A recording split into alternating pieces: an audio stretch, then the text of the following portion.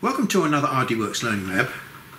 Today we're going to carry on with this rather laborious process of trying to find a way of turning this, what would normally be an engraving RF machine, into an exciting cutting machine, a cutting monster in fact. We've only got 30 watts here to play with, so we're never going to set the world alight, or can we? Last time we had moderate success against all the odds of lens theory. We juggled with lenses, we juggled with distances, and we managed to get something that projected the powerful part of the beam forward as far as 1,000 millimeters, but we've got to get up to 1,300 millimeters. A couple of sessions ago, I wasn't ready to give in quite, but I think I mentioned last time that a guy called Danny Miller fired my enthusiasm. After the last session, where we got some pretty good results, he became even more enthusiastic and said, "Don't give up, you're nearly there. All you've got to do is this, this and this." Danny's suggestions haven't quite worked out how he expected, or maybe I'd hoped. But that hasn't dampened my enthusiasm for the project. I've gone off-piste even more now, and I've done some experiments in the background, and I'd like to bring you up to speed. Now, at the end of the last session, we managed to achieve these results. The one on the left is where we managed to get to at 1,000 millimeters. And then we pushed it to 1.3 meters, which is where I'm trying to aim for. And the middle one was as good as we could get. But we had to juggle and jiggle with lenses and distances to get that. I had a ×2 and a ×3 beam expander. Now you may remember that I destroyed the ×3 expander to make my own version of an expander to get this whole project started off. It wasn't too successful. What I've done, I kept the lenses from the ×3 expander, so I've now utilised some of those components. We're still using the same body of the beam expander, but I'm now experimenting with a lot more lens types, because I'm lucky to have quite a few lenses in my collection, and 18mm front lenses just happen to fit this beam expander. So here we are at 1,300 millimeters, my target distance. 0, 1, 2, 3, 4, 5. It's a further improvement on what we had before at 1,300 millimeters. What have I done? We had the ×2 concave first lens from the beam combiner. This time I'm using the ×3 concave first lens, and we've got a further improvement. So that now becomes our standard to compare with. So here's what the standard ×2 beam combiner looks like at 1,300 millimeters. Penetration, 0.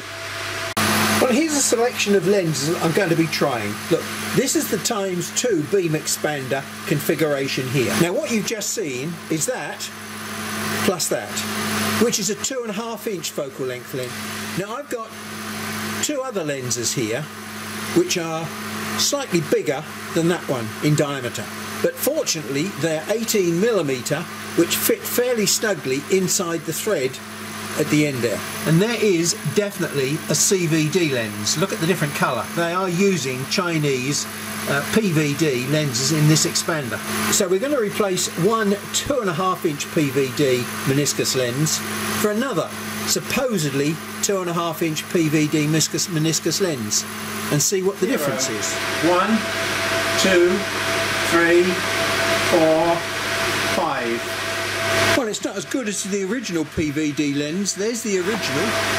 So we're now using a 2.5-inch gallium arsenide lens, the same focal length, different material, different refractive index in the material, and we're using it with the convex side outwards. 0, 1, 2, 3, 4, 5. Pretty awful, wasn't it? That's a 2.5-inch lens, convex side outwards, zinc selenide. This is exactly the same configuration, 2.5-inch lens, convex side out, but gallium arsenide.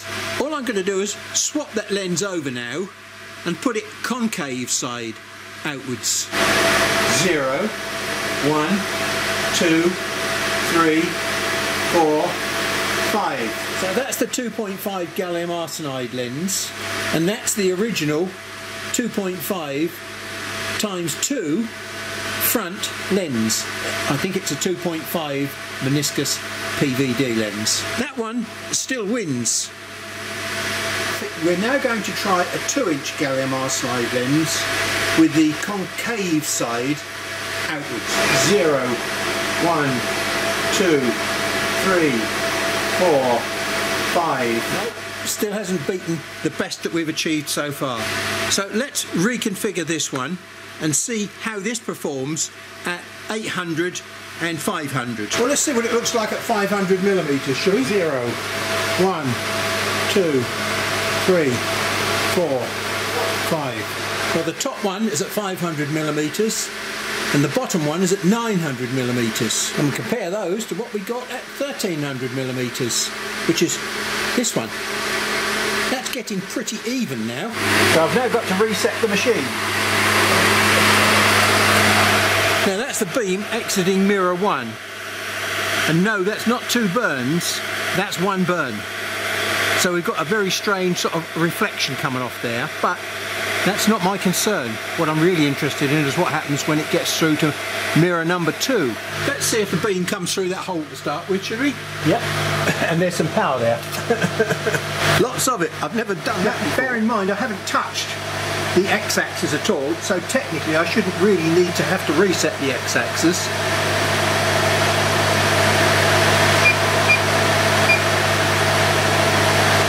And then here we are at the front.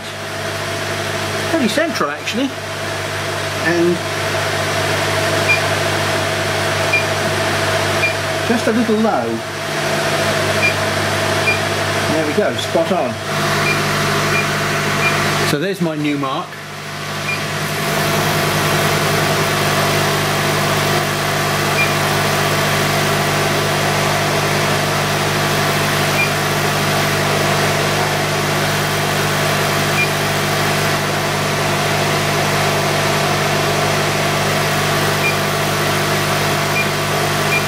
There we go, that's pretty good.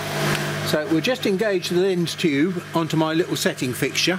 We've got the two X and Y axis set up. It doesn't really matter where we now work. Take one of the special targets that's designed to go in here. Okay, now before I set this up, the first thing I've got to do is I've got to get the beam running parallel with the axis of this lens tube, and I do that by adjusting the screws on the top here. So we've got to swing the axis in 2 directions to make sure it passes through the top and the bottom in line. So we'll check this, and it's very nicely on centre this way. So we take that out and we put that in the box. Now look at that, spot on. So I haven't got to adjust my mirror. I mean, technically I shouldn't have to because I've not fiddled with it. So at the moment it looks as though it's pretty good in the Y direction, but it's out in this X direction. So what we've got to do is look where that beam is. And that beam is basically low on that mirror. And if it's low on the mirror, it means I've got to raise the beam up the mirror by dropping the head down. I've got to loosen these 4 head screws off just a little, and we've got to drop the mirror down. So we've got to push the head down slightly. Let's see whether we can do it without... There we go. So it's all nice and snug still. I didn't loosen the screws off too much. And now we'll check what we've done to the dot. A little bit more. And that's spot on. So there we go. So we've now set the beam. Just tighten the screws up and check it one more time. There we go. It's pretty well spot on. So that means the beam is running down the centre of this lens tube. It's not only parallel to the axis, it's dead in line with the axis. So that means that the beam will pass right through the centre, the central axis of the lens that I put in the bottom here. Now I'm just about at the limit that I've found before. Previous cutting tests with this ×2 beam expander, this 2-inch lens set up exactly the same as this. So we've got consistency at the moment with our performance. Now, this is something I haven't tested before, which is a piece of 10mm poplar plywood. I've got no idea what this is going to do, but I'm going to guess at around about 5-6 millimeters a second.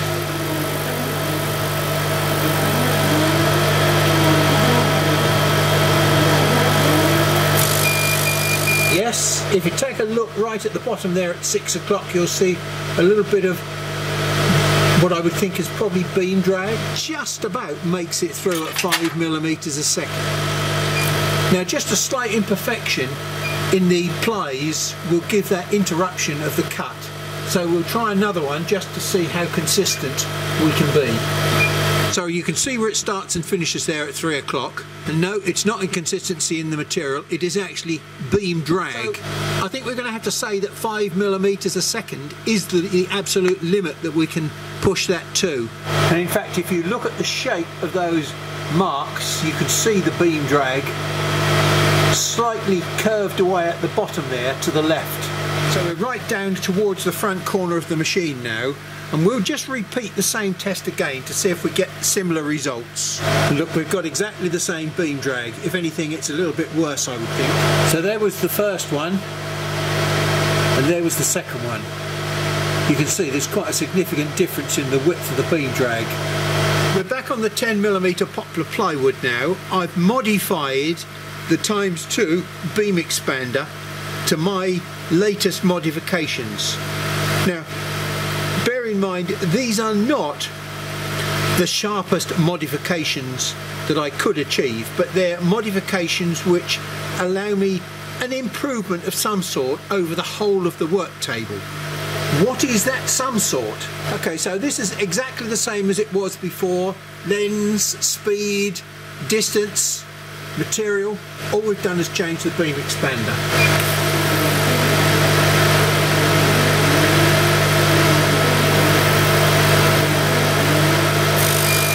We've still got a hint of beam drag, so on the basis of that test, the improvement is nil.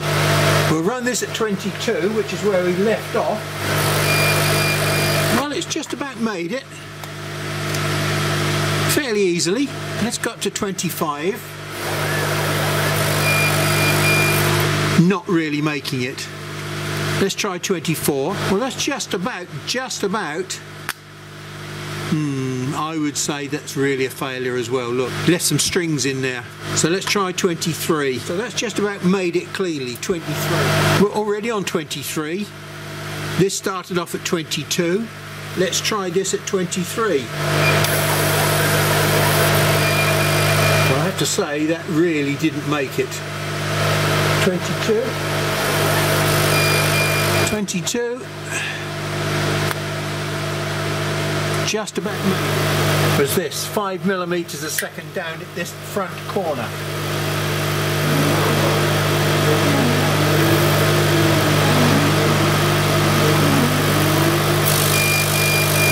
That looks substantially better. This is 6 millimeters a second. It's a lovely, beautiful cut. It's a beautifully clean cut, isn't it? And I think you can probably see in there we're back to a noticeable drag now, whereas here it was virtually nothing. So this one and this one are the same. So we got another 1 millimeter a second at the front edge of the machine. Well, is this a failure? I think I'd like to rephrase it slightly and describe it as a non-success. But I'm not giving up yet. Look, I've still got this thing here, which I've yet to experiment and play with properly. We gave up because we thought it was a total failure. But I haven't fully explored the possibility of this much bigger system. I mean, I can make this shorter, I can make this longer. This has got a lot more flexibility in it. Now, while I've got this machine set up with this 20mm acrylic, it's a fantastic way to show you or demonstrate to those disbelievers, and there are many of them, that think that because this is acrylic and it's shiny and it looks like glass, that the beam drag that you see, i.e. the bending backwards of the beam, is caused by the beam bending round the corner and reflecting off the material. Now, I can assure you that is not the case, and I will be able to demonstrate that to you very clearly. Light travels in straight lines. This is light energy hitting surfaces. And if you remember all the things that I've told you about light hitting surfaces, it vibrates the molecules, makes them hotter, and they, in this case, evaporate, because that's the mechanism by which this material disappears. So first of all, let's just burn straight through in a straight line. There we go. Okay. Now I'm going to move forward. And you can see the bottom of the beam is not moving. Now the beam is starting to drag. Okay? If the beam is truly reflecting round that arc, then it will continue to reflect when I stop. But what happens? No. It just burns straight down. It doesn't continue to reflect around the corner. It's a myth, it's an invention, it's not a fact. So now you're going to ask me, how and why does it bend round the corner? The top of the beam is going to move forward before the bottom of the beam. The molecules at the top are being vibrated, and then the molecules further down are being vibrated, and so on, but they're not being necessarily vibrated by the beam of light. They're being vibrated by the hot gas that is now flowing across the surface. Initially, you'll see how quickly the beam runs down straight and then it starts to curl away. Let's just demonstrate that. So I'll move off. The power is on now, and I'm going to move off. Now I've moved off, and most of the beam is straight down to about here, halfway down. So up to that point, it's the beam itself which is evaporating the material. And what's happening below here now is caused by the heat effect, the hot gases that are blowing off. So the subsequent cutting is not caused by the beam, it's caused by the evaporated hot gases that are being forced down the cut. You can actually see the instability in the bottom of the beam.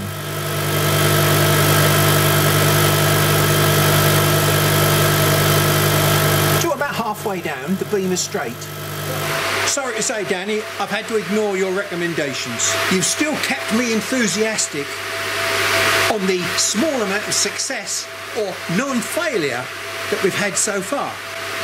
And now I've gone back to my original DIY beam expander, and I've got the 3 times optic in the front there, and I've got a 4-inch gallium arsenide plano convex lens in the front there. I want you to see this. I've got no idea what this is going to come out like. All I've done has been testing various combinations of lenses and distances on a piece of card. At this distance, 900 millimeters.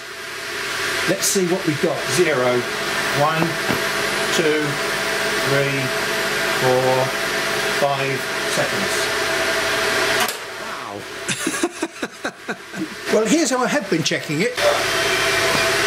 Like that. And as we can see, we've got a very small spot there. So now we can do one at 1300. 0, 1, 2, 3, 4, 5. So we're losing it a little bit. Let's take it back a little bit and see if we can make a slightly smaller hole. 0, 1, 2, 3, 4, 5. We've gone the wrong way. 0, 1, 2, 3, 4, 5. Well, that's substantially better than we had with any other result at 1300 millimeters. Can I get it any better? 0, 1, 2, 3, 4, 5. Like the same. I'll mark that because I mustn't lose that position. 0, 1, 2, 3, 4, 5. I've taken another ½ millimeter over it. 1, 2, 3, 4, 5. So as you can see, there's about a 2 millimeter range there. over which I've got a very, very good pointy beam. So we're going to put the mirror back and give this a try. This time I'm going to do a mode burn at the back corner of the machine. We're going to check how the beam is changing after it's bounced off of 2 mirrors. 0, 1, 2, 3, 4, 5. Well, that's pretty grim, isn't it? So let's go to the middle of the machine. 0, 1, 2, 3, 4, 5. It's a little better at the middle of the machine. Let's try the front of the machine. 0, 1, 2, 3, 4, 5. We've got what we want at the front of the machine, but not at the back of the machine or the middle of the machine. So, first of all, let's prove the point. We've got a very sharp beam at the front, so we should be able to get extremely good cutting. So with the normal ×2 at the top left there, we were able to get maximum 5mm a second. Even down at the front corner there on the right, 5mm a second. This one over here. Okay. Now we're able to get 8mm a second down at the front, which is a significant improvement. Well, this apparently dodgy beam, let's see what it does at the back of the machine. Let's try 6mm over. So we've lost it at the back. So we've now got the opposite to a normal machine, i.e. we've got good cutting right at the front and very mediocre cutting at the back. I say mediocre, it's still 20% better than the normal 2x beam combiner. So we've proved that if we can keep the beam really small all the way over the table, and at the moment we haven't achieved that, but with that size beam at the front of the table we've been able to achieve a 60% gain in cutting performance. I certainly expected to chew through this 10mm acrylic. Try 3mm a second, shall we?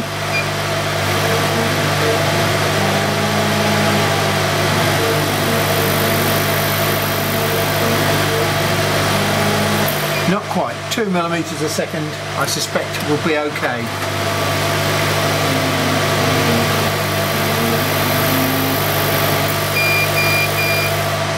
Yeah, that's cut through fairly cleanly. Just pop that straight out. So perhaps we haven't finished this saga yet. From success at the back with a short beam expander and not much success at the front, to success at the front with a long beam expander and not much success at the back, I think one can logically conclude that somewhere between these two there is a combination that looks as though it might give me what I'm looking for.